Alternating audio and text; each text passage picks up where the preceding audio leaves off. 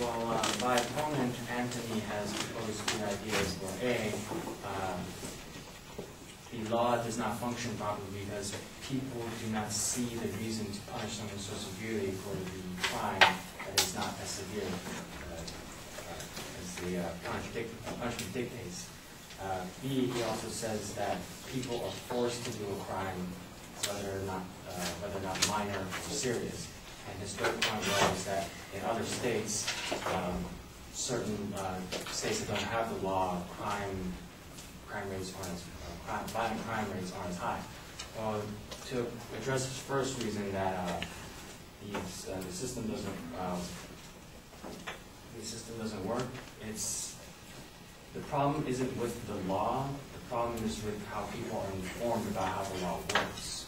If people understand that the law works to try to deter people by making examples of each case, it would make more sense to put certain people, I guess in a sense, into prison if they did a minor crime.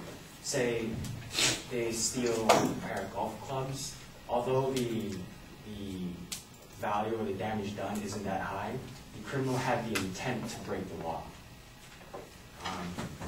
The second, back to the second point, where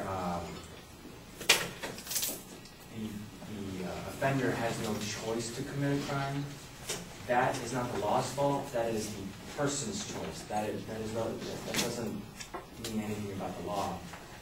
It just means people need to make better choices. His third point, other states have lower violent crime rates. Other states have different laws. Where they don't have the three strikes law passed, we don't know why. There are too many variables. There could be multiple reasons why. There might be just less people. The statistics might be skewed. There might be better enforcement there or something. I don't know. There's just many variables. Variables that could deter people from doing crime.